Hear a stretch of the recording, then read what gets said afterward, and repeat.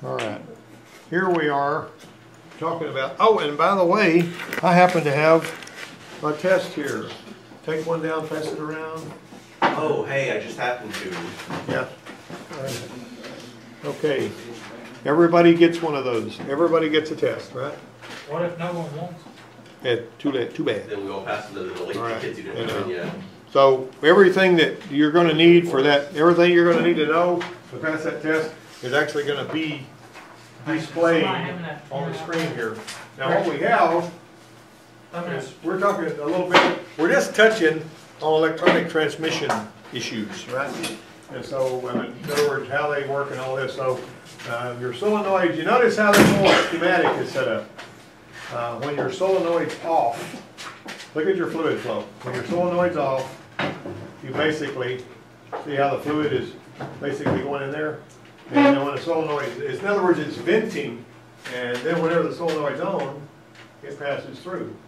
And so, if you look at all these little things right here, your number one, your armature, anytime you see a solenoid like this on a schematic or anything, you're basically, if you see two X's like that, that means there's a winding there, and there's wires going to it. Anytime you see this little armature, you see how this thing right here raises up. You see it squeezes the spring, how the spring is relaxed there, and it raises up there. When it's energized, it's going to pull that up, and it's going to change the fluid flow.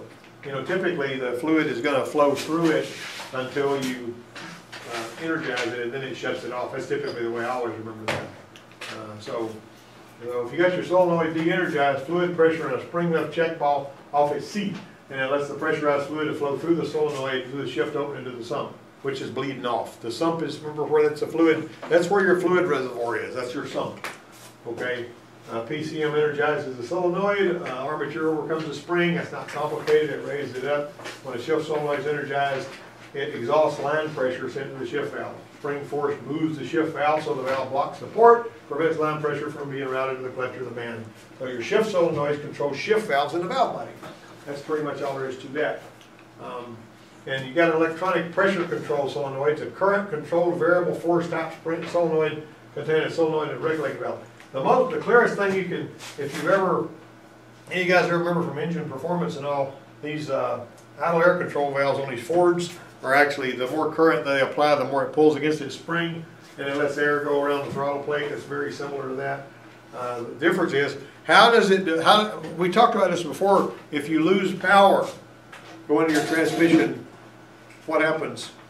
If you lose power going to your solenoids, what happens? Oh, it increases all the fluid pressure and puts it in high gear. It puts it in high gear and it raises the pressure all the way up. And it does. Why does it raise the pressure all the way up? Keep it from slipping. So it don't want it to slip. You want it to. You don't want soft, easy shifts whenever you're, you know, getting on it. That's what I'm always talking about. If you've got one that's got a shift, you know, valve that with a hook to a cable, don't ever leave that disconnected or the transmission will burn up.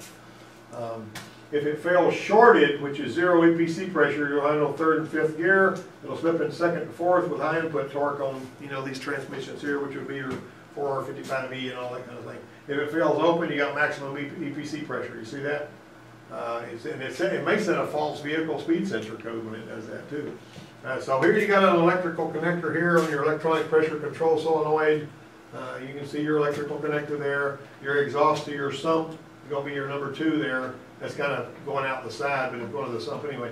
Electronic control pressure to main regulator. You got low current come in is maximum pressure. High current come in is minimum pressure. So you got spring. They're there on number 4. I can't find number 4. There's a spring right there. Spool valve, armature, coil. This is a cutaway of it. Pretty cool the way the Ford did that.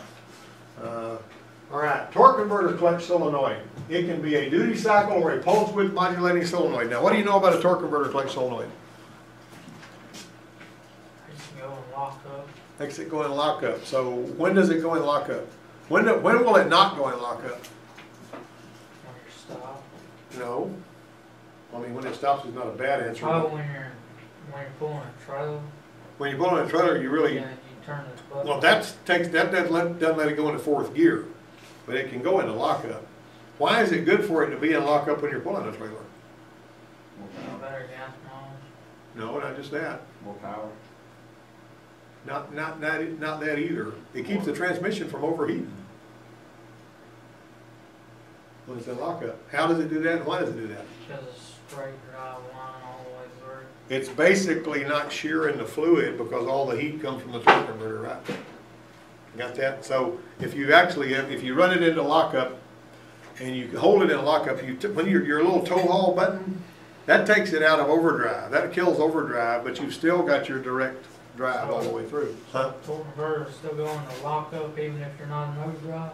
Yeah. Overdrive is actually, overdrive in third. In other words, third and fourth, if you've got a 4-speed and the fourth is overdrive. Third is when that lockup happens, and it stays in lockup when it goes into overdrive. But it actually is in lockup in both of those gears, typically. All right, your pulse width modulated solenoid is capable of operating at 0%, and if it's completely released 100%, it would be that. And between that, you got a variable pressure for control clutch. And what that is basically means that you're doing a sort of a modulated thing. If you'll look at your scan tool when you're watching your torque converter lock up, a lot of times your scan tool will say 10%, 20%, 30%, 40%. It actually controls that slip on the way up. During the control clutch application mode, it's rapidly turning on and off by the PCM at varying rates. Incidentally, let me say something about electronic throttle control. You know how you got that electronic throttle control over when you mash the throttle plate and it spring loads back? You've seen that? Did you know that that spring is not the only thing that closes that throttle plate? The engine controller is actually dithering that voltage to close it and open it. So it's not allowing the spring pressure to do the closing thing. It forces it closed. And if you look at it with a scope, you can see that kind of thing happening. A lot of people don't know that, but that's the way those work. There's a lot of crazy stuff, the way that they do that stuff, because they can do it in nanoseconds. In the past, torque converter solenoids were known as modulated converter clutch solenoids, MCCC. So you got to be the pulse width modulated solenoids are usually low resistance solenoids. Why would they need to be low resistance? So, I mean, maybe not to generate a lot of heat. Not So that. you don't have to send a lot of current through there? Well, that's part of it. Well, you want it to happen fast. Like if you've got injectors on a hot rod car, are going to have a lot less resistance than a normal car. Like if you got a supercharged, stud horse of a car that you're going to burn the wheels on, you'll typically have 2 or 3 ohms resistance in injectors. You'll have like 16 in a regular car because you want it to happen quick. Power stroke diesels, they got 2 ohms of resistance. And they use 115 volts to operate the injectors. That's the old, first generation power stroke. So you got to look at your resistance of your solenoid right now. I will tell you that Amber's Saturn, back when it was still running and it didn't kiss the bridge and all that. It still runs. Cool. It's a race car. Yeah. Anyway, that particular thing, her pulse width modulated pressure control solenoid died. So it quit working. And what were your symptoms, Amber? 1.5 of my heart stuff. Bam! It was hitting hard. And we went in there, unplugged the wire from the transmission, found the right cavities, measured the resistance of the solenoid, and it was wide open. The only thing she could do was put a valve body in it, so she bought a $200 valve body, and you do it by yourself, or and her folks thought that she was a nut for even attempting that, but she drove the car for a long time because she crashed it. All right, engine. If it fails shorted, your engine's going to run around vehicle shutters, engine stalls in drive. You know, the one that we worked on the other day, me and Brian, and where's Brian? Brian disappeared. I didn't even realize he wasn't even in here. But we're driving this vehicle the other day for this lady, and she brought it in felt like the brakes were pulsating. Well, when we drove it, when we cranked it up, it was idling too fast, and then we drove it, and whenever we were slowing down, we noticed that it would go, and then it would kick into it would just drop out of gear. And I thought, well, that's interesting. That sounds like torque converter staying in or something, and that particular screwball deal was set up so that because the throttle position sensor wasn't at closed throttle, it was confused into not downshifting with the way that they attacked the algorithm in that one. And all we had to do to fix that transmission problem was put a TP sensor on it. Hey Rick, Yep. my dog, before it went haywire, I unplugged that TP sensor and it quit doing all that crap. Yeah, it'll do stuff like that. There was another one, there was a Dodge diesel that I was working on, that this guy was gonna buy it, if we could fix it so that it wouldn't hunt in and out of third and fourth gear going down the road. One of the dealership over there, and we've had, you know, Jeep and Chrysler and all that stuff, you know.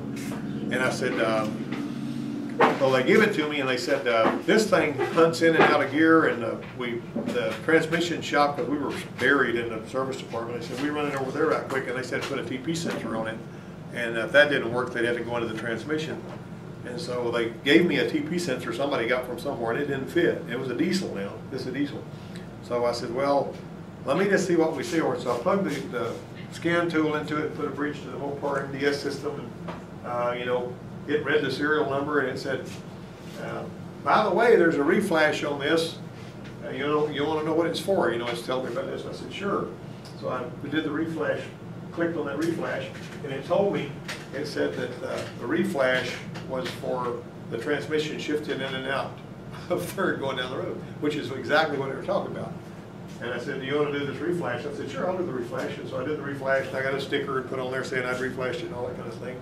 And they drove it, and it was fixed, and the guy bought the truck, and they brought me a $25 steakhouse gift certificate. So they were so happy that they sold the truck. I mean, the sales department did all that. But see, the thing about it is, a lot of times you can go really, really deep into one when you didn't need to do all of that. Pulse width modulated torque converter flex solenoid looks like that. Not really that big of a deal, but you can see what the fluid's doing and all that kind of fluid input from the solenoid regulator valve is number 6 down there. And then you got a variable fluid output, the converter bypass clutch going the other way. This is not complicated. Now, this was a book I got when I was going to a class, and I got bored and I drew a picture, so, you know, give me a break. All right, so the indicator lamp. Boy, I talked about this indicator lamp one time before. When I pushed the button on the end of that stalk and that indicator light lights up, how did that happen? Did my little button turn that light on? Blinkers? Huh? What indicator light? The one on the end of the stalk, your tow haul button. Oh, no. I mean, you know, It goes to the transmission. it goes to the PCM, and the PCM turns on the light, but it happens so fast that you swear you turn on the light with the button. I mean, there's no lag there at all. As soon as you touch it, bam, the light's on, and you're thinking, well, I turned on that light with my button. But if you look, it goes and comes back and all that. But the transmission control indicator lamp will also flash on some of them if there's a problem. And on some of your Honda cars and stuff, your D light will flash on the, you know, shift indicator if there's stuff going on and all that. There's an input. An input's going to send a device to the engine controller, and output's an actuator where it makes things happen. All right, so these right here are all inputs that affect transmission operation. Who knows what that one is? Transmission range sensor. Very good. Read the words. All right, number 2, what's that? Speed sensor. Speed sensor, what's that? Air Mass sensor. Huh? Mass Mass sensor. Mass airflow, what's that? Final position. And that one? Electronic Electrical ignition. ignition. It's going to be your ignition system. It's paying attention to the RPM. What's that one right there? Brake on and off. Yeah, that's your boost switch. All right, number 7. That's why whenever you're running some of the key on engine running tests, you're supposed to tap the brake, you know, whenever you start it, because it can't tap the brake, and it has to get you to do it so it'll know it's working. If you don't tap the brake, it'll throw you a code. Transmission fluid temperature sensor, turbine shaft speed sensor, intake air temperature sensor, air conditioning clutch, engine coolant temp, 4x4 low, transmission control switch. All of these. See, they got 16 inputs right there that can affect your transmission. Who would have known that? So you got input devices that are directly related. They're only for transmission operation, and then there's some that aren't directly related, which would be like engine control, anti-lock brakes, air conditioning. You know, it needs to know if your air conditioning is on or not. Is that cool? Are you guys finding your answers as you go? All right. Transmission fluid temperature sensor. These are the ones that are directly related. See that? There's 5 of them that are dedicated for transmission, and they don't have anything to do with anything else. Now, what is your turbine speed sensor good for?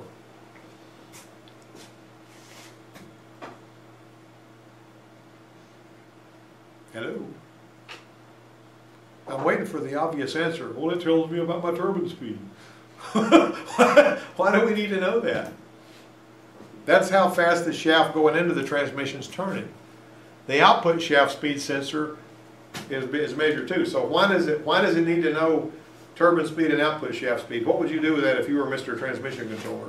Way tell what gear is selected. Right, if it's spinning the right speed. It knows how fast the engine's spinning, it knows how fast the turbine shaft's spinning, it knows how fast the output shaft's spinning. Some of them have got an intermediate shaft speed sensor. Simple fact is, it's able to help you by telling you, I got an incorrect gear ratio obtained for third gear. Gives you something to go by, right? All right, so your transmission fluid temperature sensor, this is something that if you've been through any of the electronic stuff, high temperature, lower resistance, lower temperature, high resistance, if you remember, that's negative temperature coefficient, right? Don't you love that font? Do they know what spaces are? Huh? What? Oh, spaces? Yeah, that one there was, this was converted whenever I turned it into a PPT and it messed it all up. Negative what? Negative temperature coefficient. Yeah, the transmission fluid temperature sensor is located on the internal wire and harness typically. It'll be in there. All right, transmission indicator lamp, that's a TCIL. You know. All right, now right here, the PCM, you got input devices that are not solely dedicated. Throttle position sensor, engine controller uses that. Part of the engine control system monitored by the PCM, potentiometer on vehicle, and then you got the PCM operates the electronic pressure control, torque converter, clutch, and shift scheduling based on this, right? If you're going into it deeper, it's going to hold gears longer, etc. The malfunction occurs, the PCM is going to recognize the signals out of spec, and it'll operate the transmission at maximum EPC to prevent transmission damage. Remember I was telling you about that one that was in response to the TP sensor, it was doing crazy things, you know, not downshifting like it should because it didn't know you had let off the gas. There was another one this lady brought in, was an Oldsmobile, and it stalled on her when she was getting ready to pull into the drugstore over at Walgreens or somewhere, and she threw it in park while it was still rolling, and then after that the transmission acted crazy, and her husband just swore up and down that she had damaged the transmission. And it was an Oldsmobile similar to the one we got out here, or the one that's sitting over now. And the only thing that was wrong with that one was it needed a mass airflow sensor. And all the transmission issues went away when we put a mass airflow sensor on it. So think about that, you know. I mean, but you got to be able to parse this stuff, right? The brake on off switch is normally open and allows reference voltage to pass when the vehicle, you know, when the brakes are applied. And there are also, when you tap the brake on most of them, it drops the torque converter clutch. If you want to see if the torque converter clutch is working, now we had one, you know, you just tap the brake and it usually drops out and back in, but you got to make sure that strategy is there because on some of them it's not. There was a Aerostar that I worked on one time that had a A4LD transmission in it, and I had the portable vehicle analyzer hooked up to it, and it was doing something that felt like a surge, and it was shifting in and out between third and fourth so fast that you couldn't even hardly see it on that graph. I mean, a little square wave graph. And so what the engineer up there says, and you'd never believe what that was, he says, the little seal that's on the end of the input shaft is leaking fluid and the torque converter is slipping, and that's confusing it. He says if you want to see if the torque converter is slipping, now listen to this because it's pretty important. When you know you're at 100% lockup and you get it up about 45, 50 miles an hour, if you're going up a hill, crowd the throttle and your engine speed and your vehicle speed should go up together if you're in lockup, right? If the engine speed picks up speed more than the vehicle speed, you know it's slipping.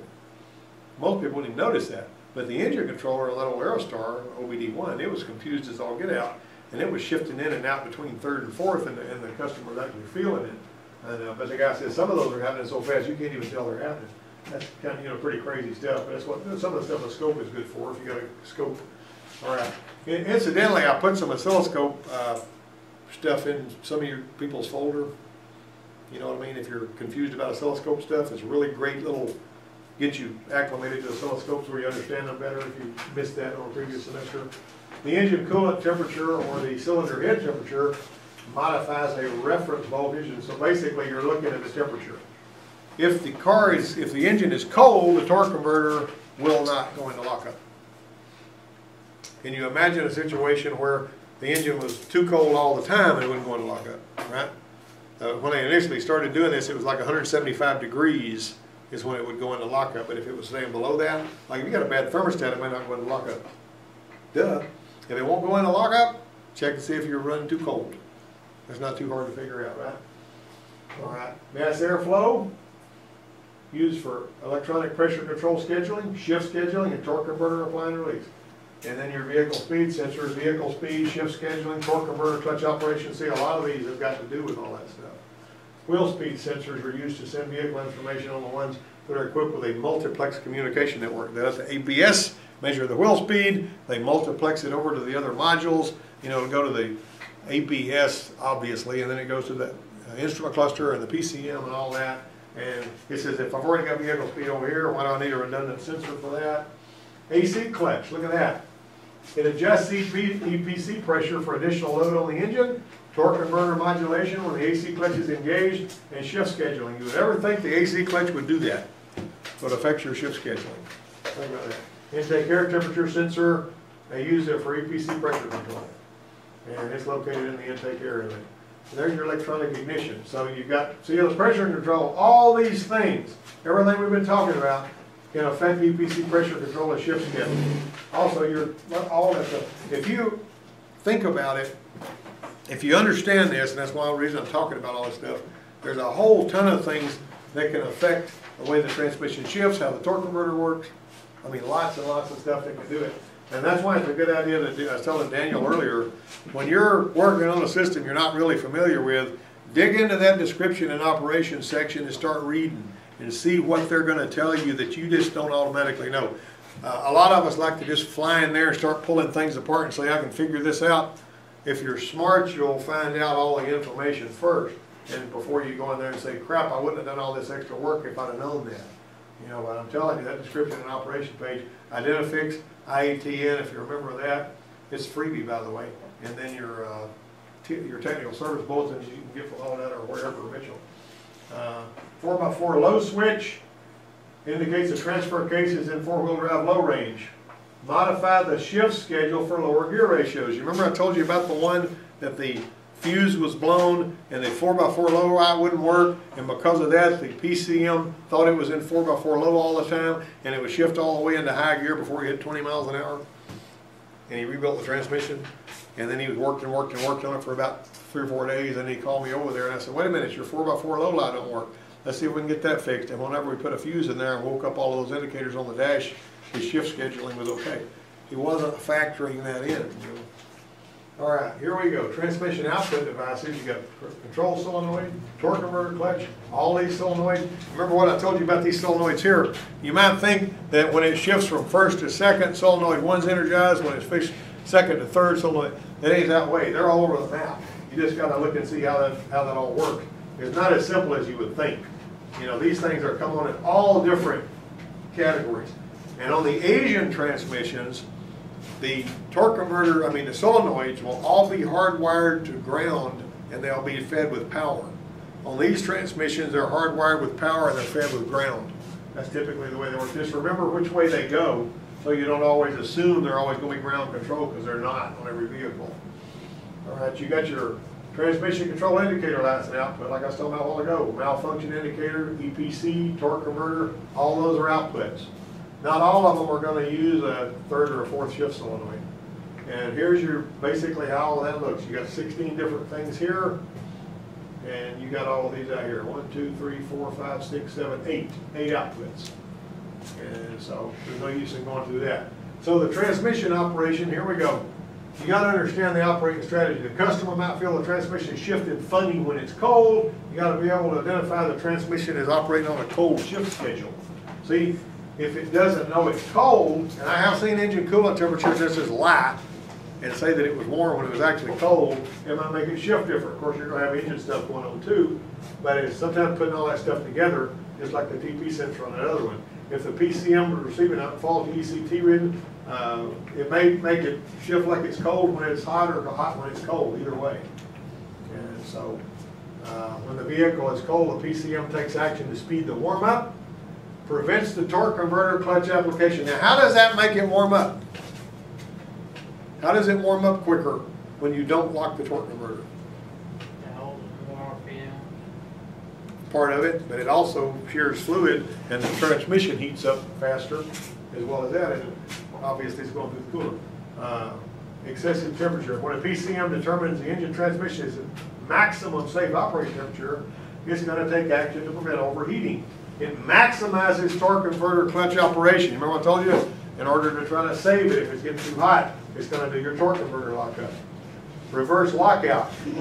If you're driving down the road and all these have got reverse lockout, don't assume it's got it. But let's say what happens is, you know, somebody is flailing around because they're having an argument, and you're driving down the road 60, 70, 80 miles an hour, and somebody reaches over here and slaps it up in reverse.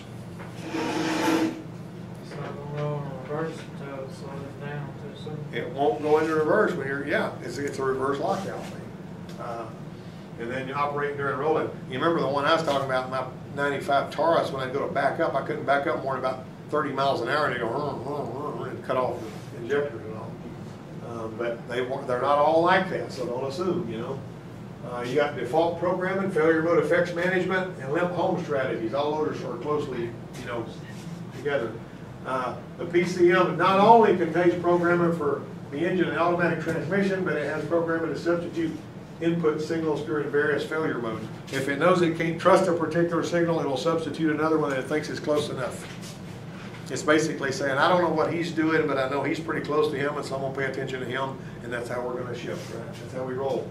AX4N control system. The processor may engage a torque converter clutch if it receives information on high engine or transmission temp. I have seen them where, and talking about Daniel's doing air conditioning this time, I've seen them where the engine coolant temperature sensor would be lying about it being too hot, and the AC clutch would cycle off for like 5 minutes at a time. And they say, why does my AC stop cooling for like 5 minutes and then start back cooling? And it turned out it had a bad ECT sensor causing it out. I ran into that myself. The vehicle will still be drivable, but the owner will know something's wrong. And during extremely cold operation, it may keep the converter clutch disengaged to reduce the possibility of the engine stalling and allow for faster warm-up. All right, under normal conditions, it follows a set shift schedule, but a different shift schedule may be used in certain conditions. Here's one. On a transmission that I saw, they had what they call fuzzy logic that they used on some of the Mitsubishi / Chrysler operations. Have you guys use cruise control a lot, right? Whoever got cruise control? Who uses their cruise control a lot? Okay, do you get disgusted whenever you start going up a hill and it kicks it into the lower gear when you didn't want it to? You don't like that. Well, they had this fuzzy logic algorithm typed into some of the Asian transmissions, and they say, look, we know you would ordinarily shift, you know, they'd be talking to Mr. Transmission Controller, we know you'd ordinarily shift gear at this speed and at this load and at this throttle angle, but this guy's using cruise control and he's not going to want that, so let's just hold this gear a little longer and maybe we can get by without downshifting. And the TCM say, okay, we'll do it that way. It was fuzzy logic, that's what they called it. I read about it in one of the things that come out. It's really important to read up as much on this as you can because you'll get smarter and smarter the more that you read. Okay, so you got a turbine speed, shaft sensor, and vehicle speed sensor there, and then there's your 4R70W. That's like in the the old AOD transmission they're calling it. That if the VSS signal is used to provide speed inputs, if the output speed signal cannot be read by the PCM, the VSS will be used. That's the one I was talking about. Okay, so you got, and this is various different transmissions how they'll do. The PCM uses the torque converter signal to, the turbine speed sensor signal to determine EPC pressure, and uses that to, hey, there you are. Did you know you were in here? Okay. All right. The AX4N uses both a turbine shaft speed sensor and a vehicle speed sensor. See, and they just giving you all of these. We used to see a lot of them that would have a little bit of torque converter stuff. There was a little handout that some of you guys picked up a copy of about calculating slip speed. Did you remember that one? The one about calculating slip speed? I had them, they were laying there for a long time, and several of you wanted copies of them, so I made copies for everybody. So that's it. You told me to class, so we got 2 minutes left. No, Kim got us. Yeah, that's 4R70W. Now right here is your little operating strategy thing. Limp home modes allow the vehicle to event. So with the transmission range and D position, the transmission may have only 1 gear available, second or third for most of them, 4th gear for 4R100 and 5R55E. If the selector lever is moved to the 1-2 position, the lower gear is available, so it'll kind of shift like that. On the Jeeps and stuff, a lot of times you could shift it manually, but it wouldn't shift automatically and just take off in high gear. This right here goes pretty strong, and probably what I'll do is make a PDF copy available in case you want it. You're not gonna remember all this. But these tables right here are pretty doggone good. And I like to go to these things